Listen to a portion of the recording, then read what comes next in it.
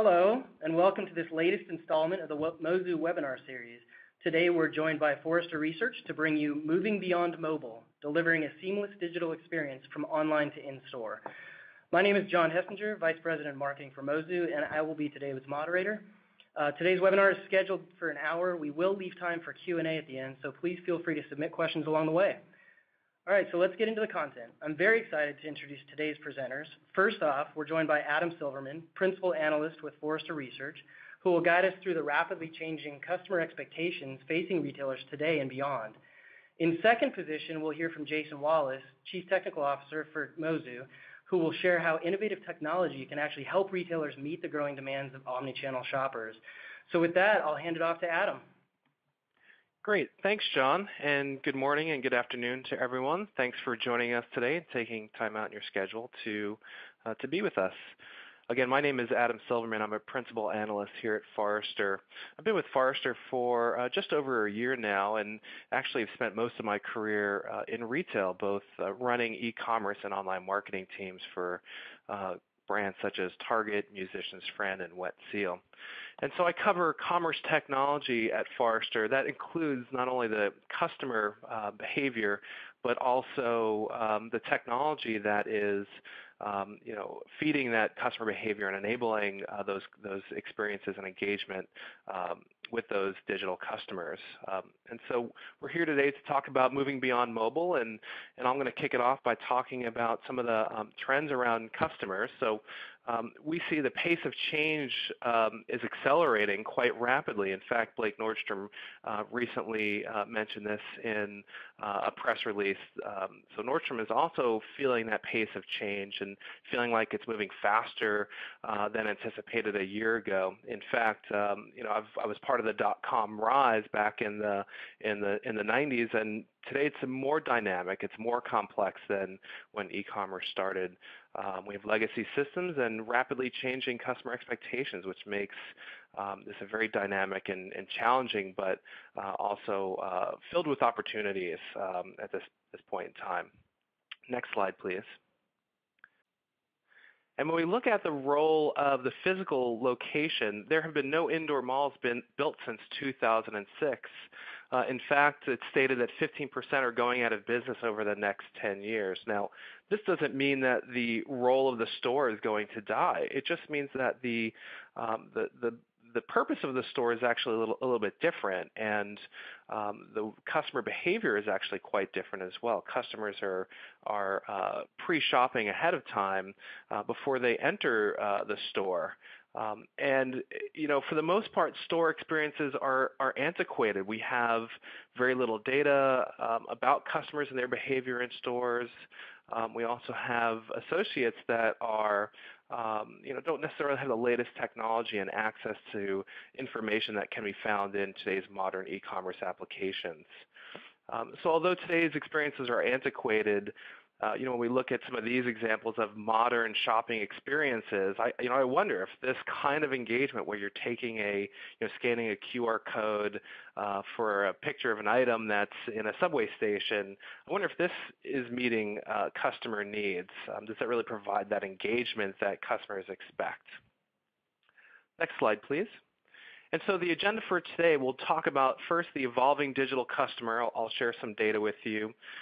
We'll then discuss how retail is changing into digital engagement. It's not just about the transaction. And then we'll have our Mozu partners discuss new experiences that require a modern architecture. Next slide, please. And looking at this slide, this is some data that we have at Forrester. Again, we're talking about the customer and their changing behaviors. This is what it looks like from a tablet in terms of where customers are using their tablet. For the most part, it's done at home. The living room is obviously the place that you're going to do your couch surfing, and you use your tablet outside of the home a little bit, but mainly it's a home device. But if you look to the right, it's the smartphone. you see much more rounded activity in terms of where customers are using their devices. And I wanted to bring this up because the in-store piece at 68%, it's basically at the bottom left. If you look at the graph on the right, you'll see that in-store is actually the largest, one of the largest areas of usage for smartphones. Now, it doesn't mean that customers are actually engaging in price shopping and showrooming, and they're certainly doing some of that. There's some other activities that customers are doing as well. So this is not indicating that all 68% of the population is doing price checking, but the reality is that the digital engagement in the physical location is changing, and customers actually expect that digital engagement in the stores. Next slide. And I wanted to put this in here. This is a slide that talks about customers having high expectations when it comes to channel integration. This is a series of data points that all lead up to one number, which is, if you look at the bottom red, you see that 60% of your customers expect some sort of omni-channel services or integration. And that 60% is actually referring to the middle bottom bucket, which is reserve online and pick up in store. Everything else is actually much higher. Even if you look at the top right, you're viewing local store inventory online at 89%. That's absolutely critical. So when we think about the channel integration from the customer perspective, no longer can you have separate channels that operate independently. They need to work together. And that's a very important function for both the e-commerce platform as well as other systems such as order management. And those customers want it quick. They expect this integration. They also expect the performance of these digital devices and e-commerce sites to be very quick and meet their needs immediately. And performance absolutely does matter. So when we think about this slide from Walmart, they found that when load times jump from 1 second to 4 seconds, conversion rates decline sharply. And for every second of improvement, they experience up to a 2% conversion increase.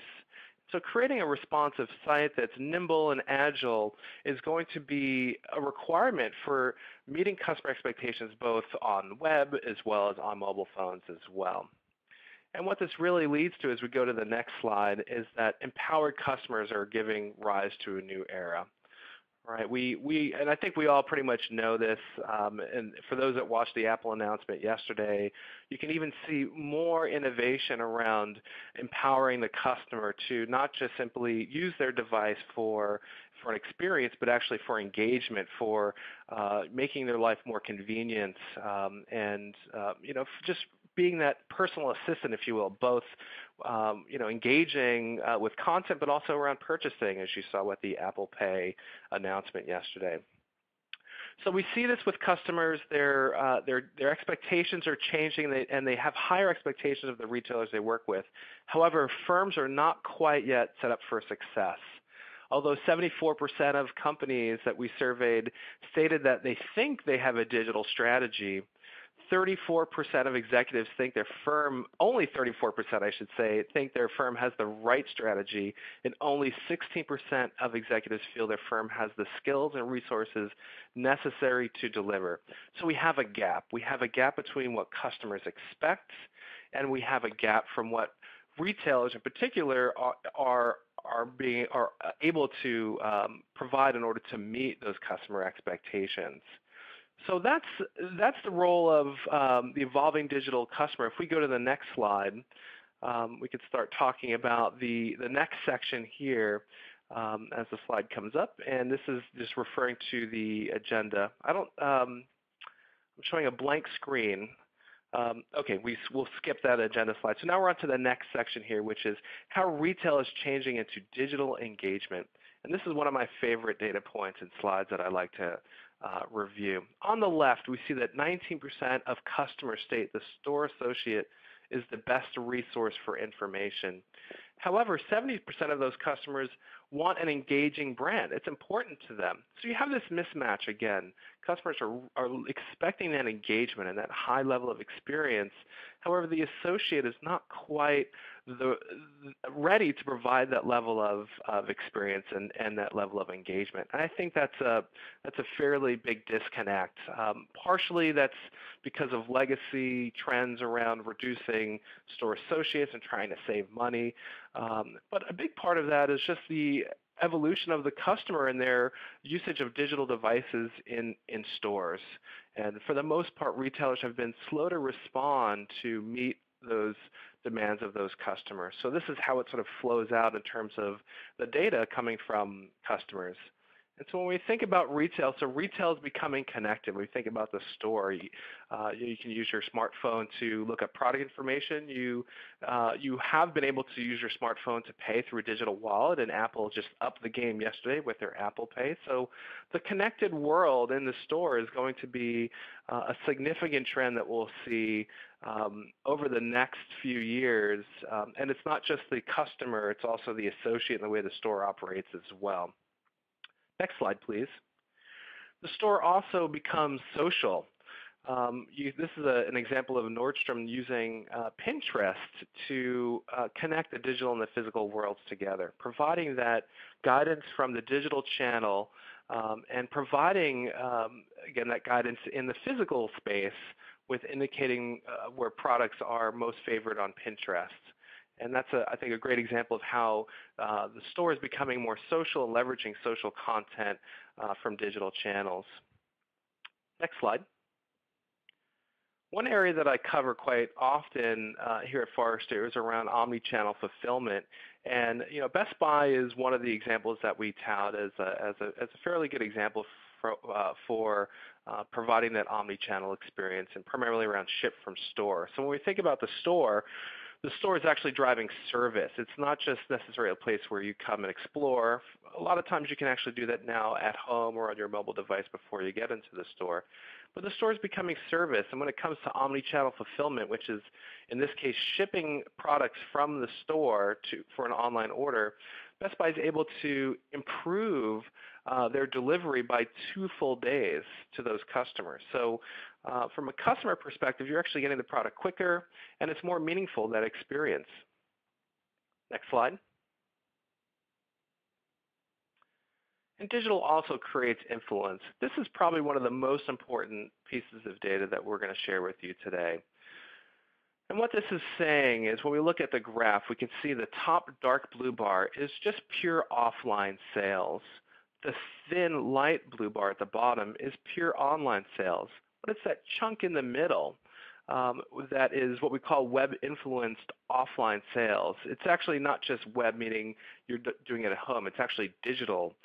So you can be using your mobile phone before shopping in order to influence that purchase. But what this is saying is that middle bar is that digital is not just about conversion. If we just look at pure e-commerce sales, we've probably all heard the stats. It's roughly around 10% of total retail. But looking at the influence, today, the 52% of sales are influenced by digital channels. They either happen in those digital channels or they're influenced by those digital channels. And that's really important. So that really speaks to the role of digital as being an influencer within the physical world. And again, these worlds are combining. It's not just about having channel-specific experiences. It's making sure that as customers are engaging both in the store and online, as you can see here with the data, and by the way, that number is just increasing to 59% in 2018, that integration between digital and physical is absolutely critical. Again, this is probably one of the most important slides to showcase the influence of digital on physical sales. Next slide. And this is something when we think about the experience and moving towards engagements, there is a difference. We talk about customer experience a lot within the industry, and that is that is certainly it's a role that most organizations have, and customers are looking for a great experience. But I think the next evolution of that is really shifting to engagements, right? So experience maybe being one way, with engagement being two ways, right? Where the retailer is interacting in some way with the customer and elevating that experience to a higher level of engagement. And what we see within the industry is those rock star retailers are driving engagement by these four primary areas: aligning the organization. So first, making sure your organization is able to understand behavior across channels; investing in digital technology, that's including ship from store and responsive design; enabling the associate. So how do you power that associate to move from only being 19% relevant to obviously much higher? And then unifying the entire experience, making sure that customer is getting the experience across the same experience or a personalized experience across all channels and touch points. Next slide.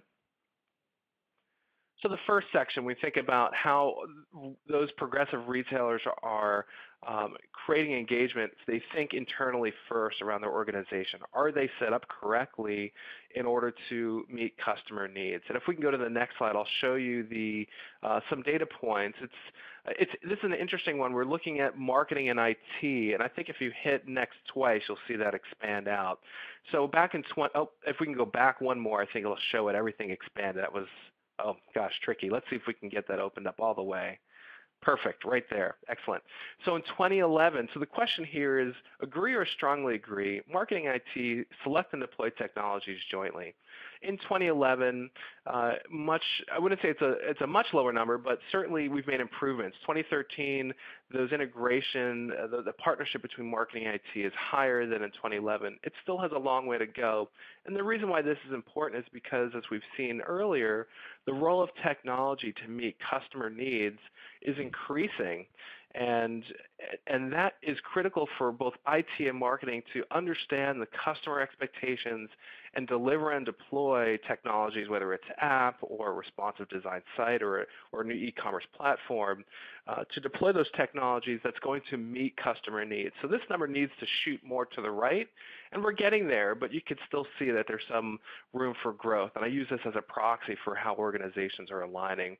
And one final thought, you see companies like Neiman Marcus that have sort of abolished the channel view and are going for a single P&L or a single view of performance, not just from a financial perspective, but also from an organization perspective. Next slide. So we're going to dig into investing in digital technologies. So this is number 2 in terms of what rockstar retailers are doing. If we can move to the next slide. A few data slides here that you can use in your own business cases as you build with your organizations. So multi-channel excellence requires investment in multiple capabilities. This is what a response that we got last year when we asked, how are you implementing, or when do you plan on implementing the following multi-channel capabilities? By far, in-store inventory and ship from store and some of those omni-channel pieces, high on the priority list. Again, this was a survey from last year. We still find that many retailers and organizations are focusing there. But if you expand one more time, if you click next, you'll see I highlight on the bottom here, in-store mobile and tablet point of sale.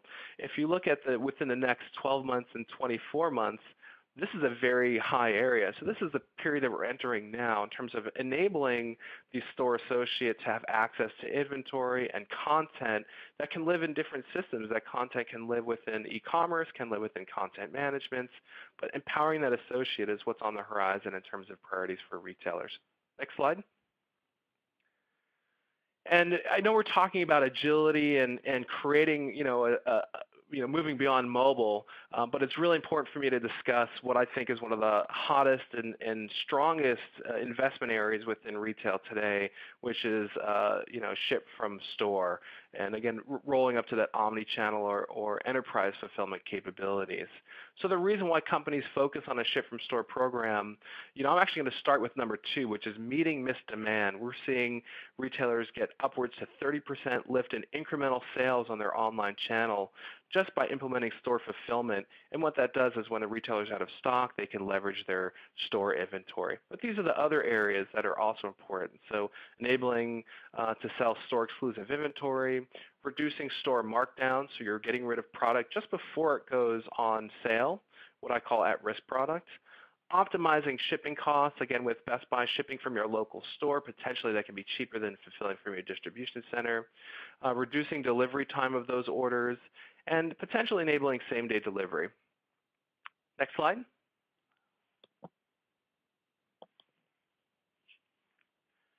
And when we think about the role of the website and the role of digital commerce, there's a high priority for responsive web design. This is from a new survey that we did this year, clearly indicating that personalization technology, along with mobile integration and responsive design, lead the pack when it comes to investment areas for 2014 and beyond. And again, hopefully you can see the connection here between having that singular experience from customers, enabling them and associates with mobile devices and enabling that content on those mobile devices, and then making sure that the content is able to be deployed and consumed in a very agile way. Next slide. We talked a little bit about the associate, and so the third section that those rockstar retailers are focusing on for engagement is focusing on the associate. If we go to the next slide. And primarily there's 4 new areas, maybe not all of them are new, but these are the 4 areas that the associate needs to evolve and to move into. Traditionally, the associate has done a lot of the operational functions on the bottom right, but as they become mobily enabled, they get to actually do some of those operational capabilities on their mobile devices. That could be task management, that could be getting analytics on the performance of their associates or themselves. But the other 3 are really more about that customer engagement. Starting at the top left, the associate with a digital device will be able to learn about their customers with direct connections to CRM systems, understand their past purchase behavior, understand their browse behavior online, for instance. What's interesting to that customer and how can you help them?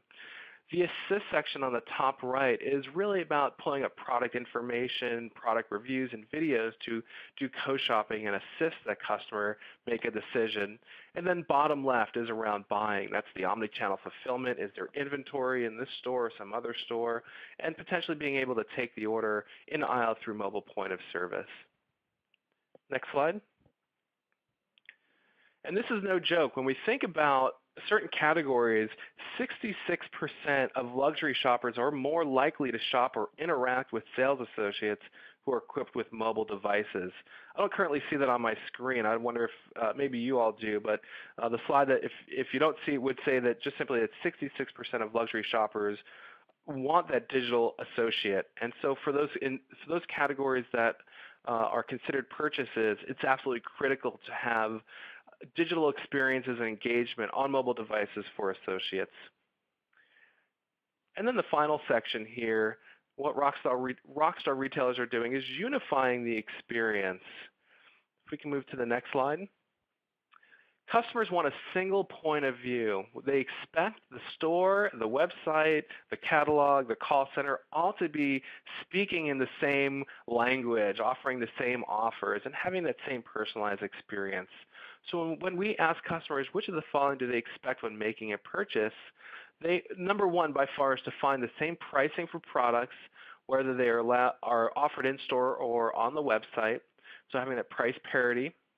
To find the same promotions and deals, as well as having the store staff to be knowledgeable about all the products, including those that may only be sold online.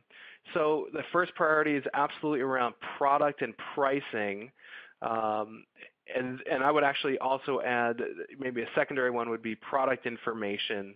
And then finally, third, having the associate be knowledgeable That's what customers are really looking for in any touch point, and that requires a new breed of associate that has access to new agile systems, and then again, that content to be presented to them in an agile way.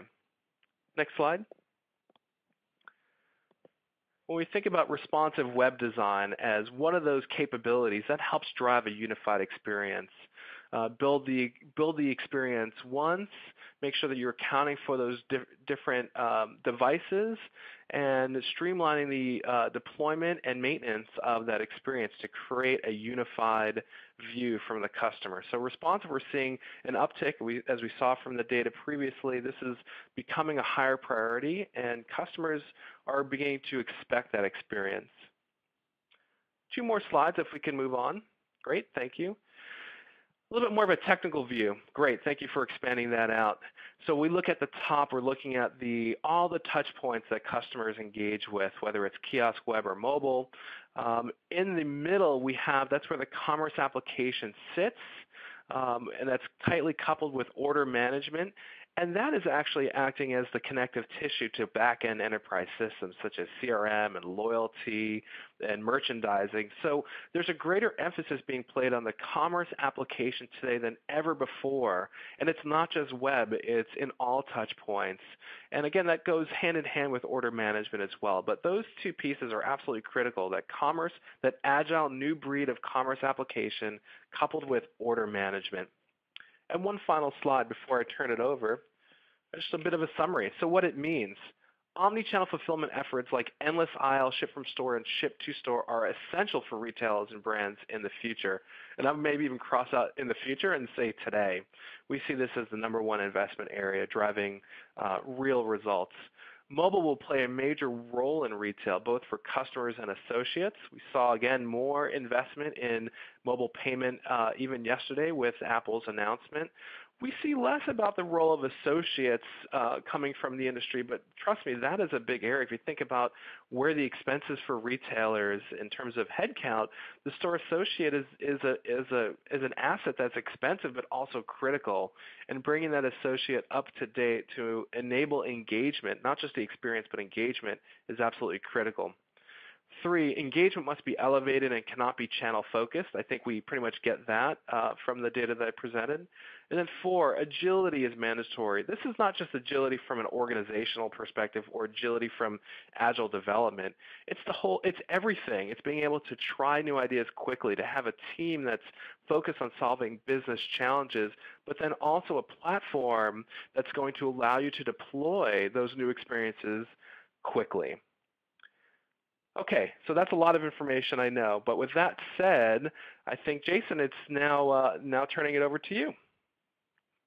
Thanks a lot, Adam. I really enjoy that overview and that kind of view of the details and the data behind, I think, what a lot of retailers are feeling and experiencing. And as we've engaged with folks at Forrester and had discussions with other retailers, that's the common thread that we've been hearing for a while. Is it's a tidal wave of change that's kind of happening outside of my control, and it's being driven by this consumer adoption of technology. So it's not brands or retailers driving this and trying to force things. It's trying to catch up in this rapidly shifting environment. And consumers' behavior and how they interact with each other through social and spilling over into how they interact with brands is really driven multi-channel to become what we now call omni-channel, and just stressing all the systems that have been in place for many years in how brands interact with shoppers. So it's really bigger than just technology. This change is forcing change on retailers. It's bigger than just technology. It is organizational change, how you measure the customer's journey, how you measure internally and motivate. But there's a large technology component to it as well.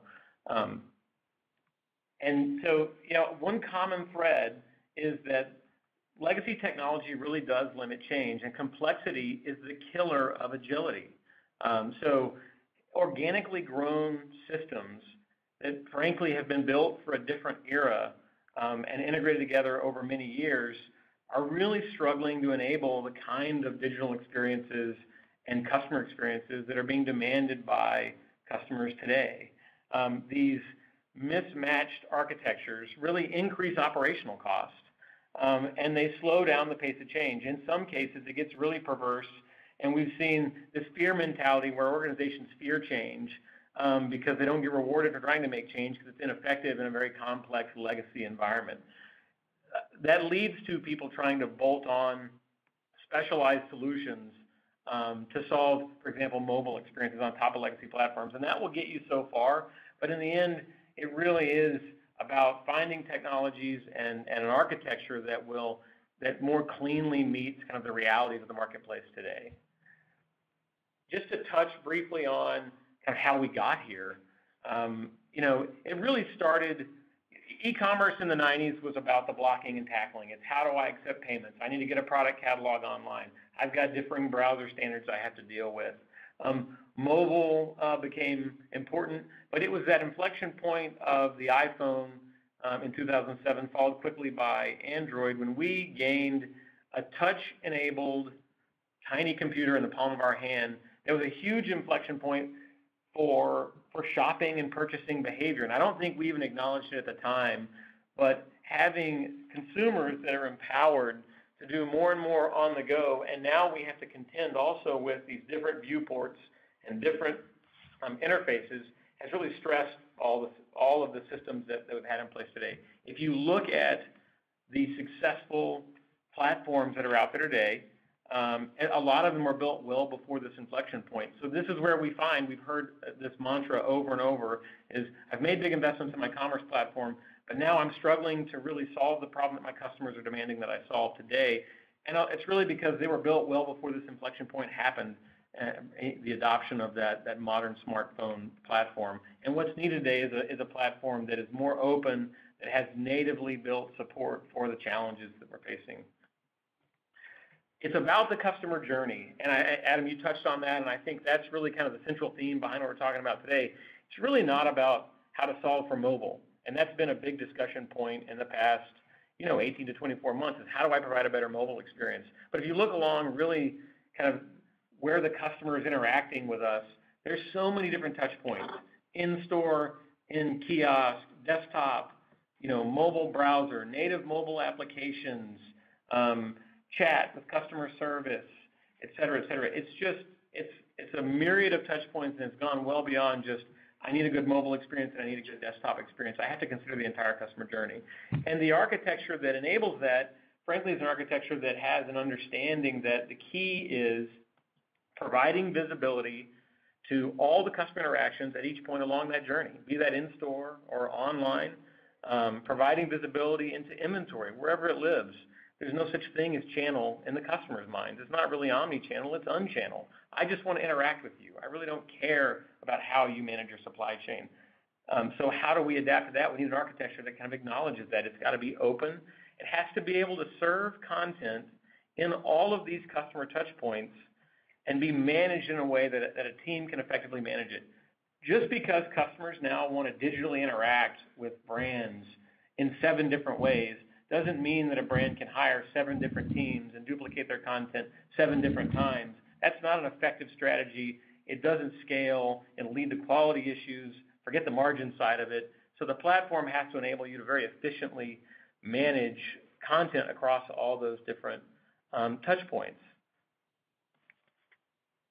Responsive is absolutely a cornerstone to that journey, and I think it's hard to miss when you're reading in the industry today about how important responsive is. That ability to efficiently manage different experiences that are tailored to a different viewport. I need to serve up just the information that's needed at the time. I can't have multiple code bases. I need one team to maintain it. I need to be able to have a performant SEO-enabled experience. That is a critical piece. I'm going to be honest with you, though. If you're only focused on responsive, it's not a panacea. It doesn't solve everything. You really can't solve, with the current technology, you're going to struggle to solve this multi-browser, multi-viewport experience without responsive. So it's an absolutely essential piece, but it's just not the end-all, be-all, because the customer journey involves much more than just my tablet and my desktop or my tablet and my phone. It's much more encompassing than that. And just reinforcing kind of, I think, the point and that great data you had, Adam, is, the associate has the opportunity to be such a key brand ambassador and empower purchases on the behalf of customers. And we have a platform, this mobile platform, that now customers have an expectation that associates are going to have that same technology that they have on their device and be able to go even further and provide a much more tailored experience. So the architecture for today has to have, as a first-class citizen, this notion of being able to have tablet-enabled mobile applications that provide the associates with all that inventory data, all the customer data, all the product data. They're there to be a huge ambassador as the customer goes through that journey. Modern platform has to have tools that very quickly enable that and efficiently can be managed efficiently by a retailer. Thirdly, you think about the journey, and I want to just kind of paint a scenario here of what that customer journey involves. Let's say for a moment that I am an eyewear retailer, and my customer's journey begins obviously well before they ever hit my store. And let's say that they know they need new eyeglasses. They're using mobile and tablet devices to browse a large selection of inventory that I have for my glasses. They narrow it down to 6 or 7 styles. Now they want to come into the store and actually make a purchase. From that point, they add those 6 or 7 styles to a virtual bag, schedule an appointment with a store, show up at the store. The store knows what they have. Their appointment is connected to their bag. They've pulled those particular products, and they're ready to sit down and go through a fitting exercise and very quickly empower them through that part of the journey. From there, if there happens to be another frame option that's on the store, you can have very unique digital experiences in the store. In this case, we might have a Connect-enabled experience that allows someone to preview what eyeglasses would look like right there on their face, even though they don't have the physical product in the store. Customer can make a selection and complete the purchase in any traditional channel that a retailer might see. It can be, we'll ship those to your house, we'll have them ready for you in an hour, whatever that needs to be. But that whole experience, that whole journey, you have to think of completely. And your platform has to be able to empower and enable the content, the product catalog information, the inventory, the customer data, the interaction history, everything that customized experience needs. The platform has to be able to provide efficiently and effectively. Building on that, I think content really is kind of the king and the heart of providing the digital experience to the customer. A lot of content is going to be sourced internally. Some is going to be sourced externally. But the platform has to be able to serve that content in all the different touch points we've talked about in a consistent way as the customer goes through her journey. It can't be a disconnected experience. You lead to quality issues when content is out of sync, pricing is out of sync, et cetera. So sourced from many, many different places, come into a central interface that can be managed and published and then distributed out to all the touch points. That's how you can manage effectively content from multiple sources and provide engaging experiences to customers and increase revenue. The real key factor is that as a technology, at Mozu, what we've focused on is building a platform that is well aware of the realities that are going on in the market today, that doesn't treat mobile as a sidecar to the desktop experiences, that is well aware of the entire customer journey, and is able to be open and interface with systems that are already in place today, inventory systems, ERP systems, point of sale, et cetera, to provide the critical digital experience and that digital commerce experience throughout that entire journey. Mozu is also a SaaS platform, so a distinct advantage that we have being SaaS is that ability to adapt and move quickly. And in times of agility and great change, when innovation is needed, you don't have to wait for installation of a new version of an installed piece of software to take advantage of features that are delivered. SaaS really is, as we've come to know, the optimal platform in times of great innovation. From a really just kind of this slide really reiterates what I just said about being able to embrace the entire customer journey, having the ability to build unique digital experiences for brands, optimize them for the viewport and the device that they're intended to be used on, and allow that seamless transition as customers cross what they used to think of as channels and now are forcing us to not think of as channels, and bring sales associates into the entire experience and empower them to be ambassadors in that journey. It's a very innovative solution designed for the problems of today's retailers with honestly a pricing model that does support success and doesn't punish for success. And with that, I think wrap up and some Q&A analysis, John. Yeah, thanks, Jason, and thank you, Adam. Adam, one of the very interesting data sets that I found from your presentation is, the vast delta between the 74% of firms that think they have a digital strategy all, and yet 16% believe they have the skills and resources to deliver. I find that particularly interesting, and especially as a marketer, on how big the opportunity is for retailers, to continue to evolve and innovate their delivery against the modern customer expectations, and by doing so, ultimately gaining additional share of wallet. So, very interesting takeaway for me from your presentation specifically. With that, we'll now move into our Q&A portion. I'm going to take a brief moment to pause and gather some questions from our participants. Thanks. So, John, I see some questions coming in regarding, the skills that are missing, and maybe dovetailing on your point about the delta between organizations that feel that they have a strategy versus how they actually execute. So maybe I can jump in and tackle this topic, because it looks like there's a few questions coming in now. I could probably summarize all of these in one. So, when I think about how organizations, if I were to ask a question like how would I recommend a company to organize to build a digital strategy? This is actually an area that we spend quite a bit of time talking and helping our clients at Forrester to uncover. Unfortunately, there's not one size that fits all, but there is a common theme, and that common theme is that digital needs to be infused everywhere. It's not just one person's role.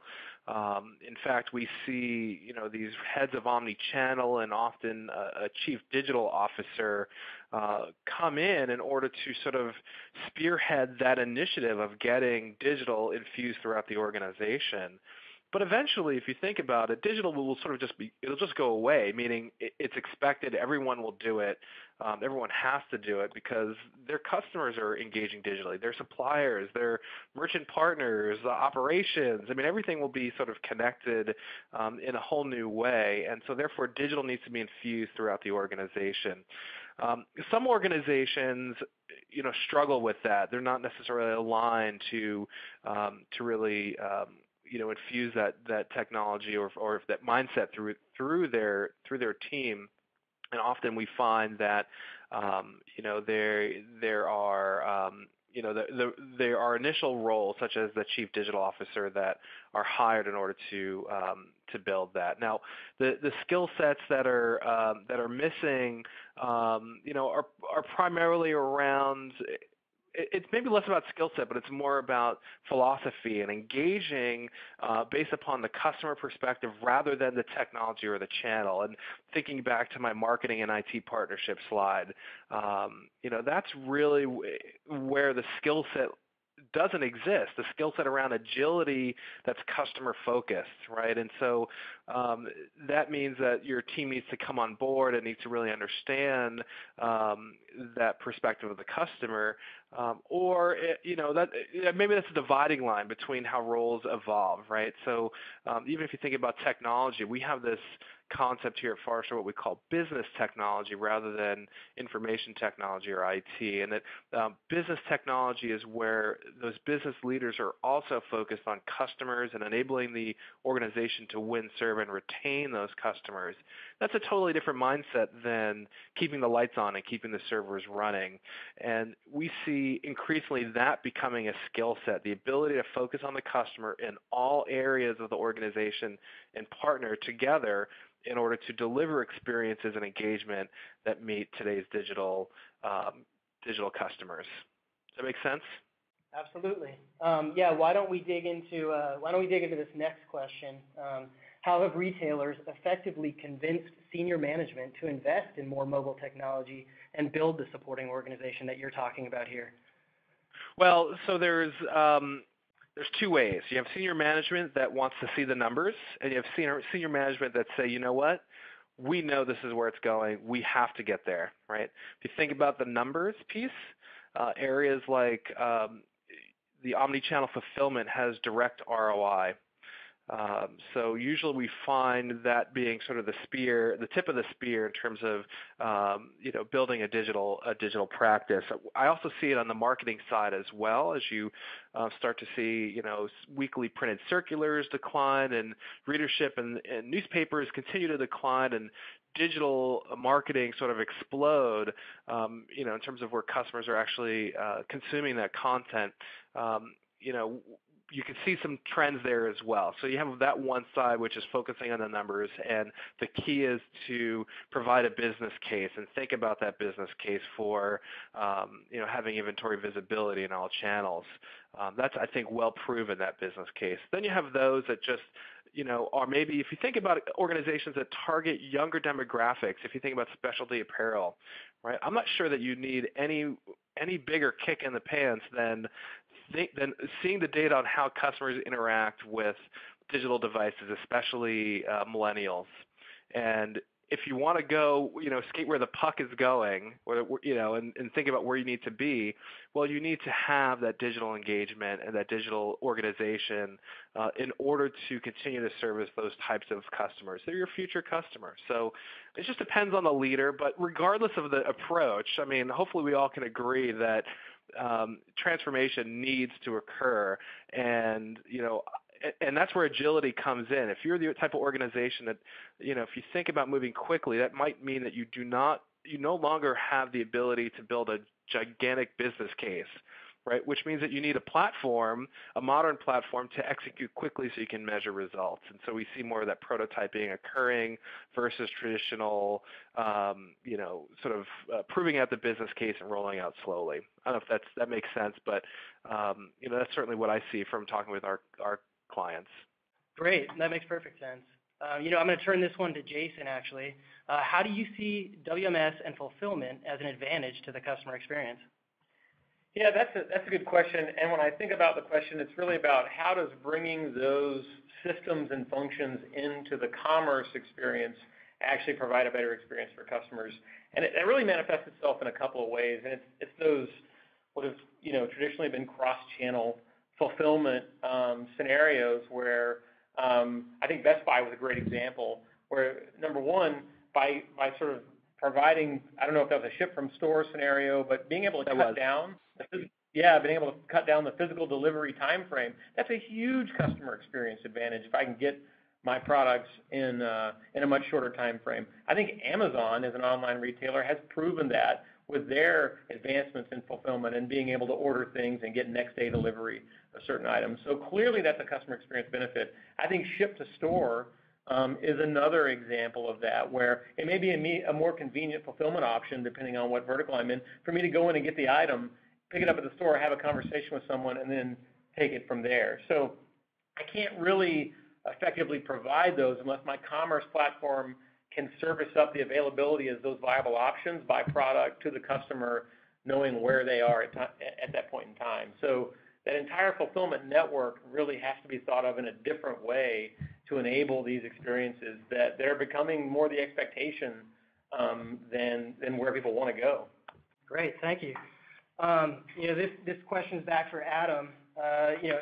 I see all the change you mentioned in your section, but I'm a retailer with limited budget and resources. And this is actually a great one, as everybody who comes onto a webinar like this is expecting some actionable insights, right? So what is the number one new thing I should focus on delivering in 2015? Okay, so this is kind of the obligatory question that I get asked often, because the keywords here, we have limited budget and resources, and it almost implies that there's some sort of, top secret, easy thing to do that's going to transform your business. And the reality is there isn't, right? This is not that kind of discussion, I think. I don't know that it's about budget and resources per se. It's about the risk if you don't don't move ahead with transforming your organization to meet the rising expectations of customers. That risk is much greater than potentially spending more than you thought this year, for instance. So I just want to point that out. But with that said, if there is one area that I see the most investment in and the biggest return, it is the omni-channel or the enterprise fulfillment capability, specifically around inventory visibility. And I'll give you another stat. It wasn't in the deck here, but so a third of customers won't even go into a store unless they can check the inventory visibility online first. So you might actually have the product in your store, but if you don't expose that inventory online, there's a potential that a third of your customers won't even get into your store. That's significant, right? So those are the things that I like to see organizations focus on, is focusing on the product. Customers actually, first and foremost, they want to find the right price and the right product, and you need to help them. And by doing so, that means exposing inventory in the enterprise, whether that's inventory in stores, online, or even in the supply chain. If you look at IKEA, they do a great job of telling you when an out-of-stock item will come in and then how fast it's selling down so that you can plan your trip, right? If it's selling down quickly, you could say, gosh, I need to go in tomorrow rather than wait another week. So that inventory visibility improves conversion rate and meets customer expectations.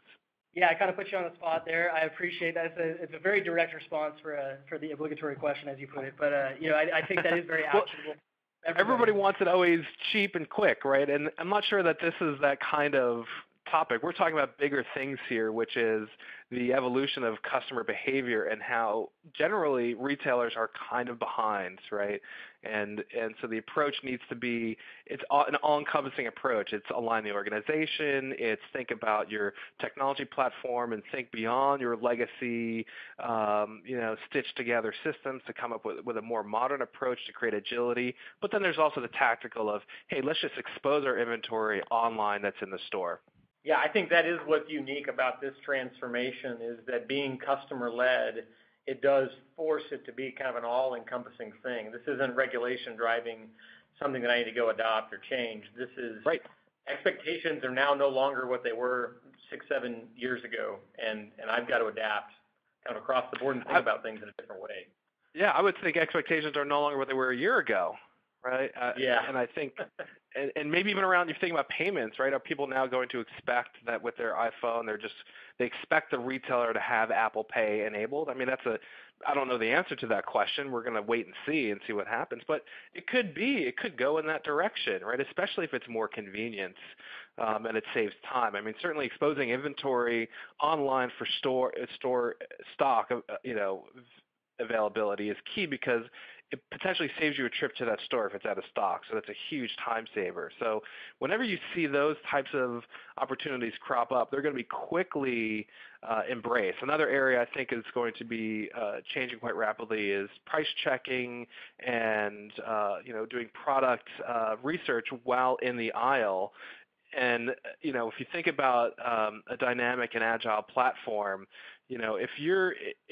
if you're running a new breed of e-commerce application and your customer's in your competitor's store and they pull up your site, you want it to be quick. You want it to have all the information so that if you have a better price or more product information than your competitor, the customer will actually purchase on a mobile device in your competitor's store. So it's that's the flow of showrooming. Some customers leave your store, but other customers actually purchase by showrooming in your competitor's store and they use your website. So that's another behavior that's going to be rapidly changing and adopted by younger demographics. Absolutely. A lot to look forward to and a lot to innovate toward. So it looks like we've covered the bulk of our questions here. I want to close really quickly. Thank you both to Adam Silverman and Jason Wallis for the insight and your time. And I also want to thank you to our audience for joining us on the latest installment of the Mozu webinar series. Thank you all and have a great day.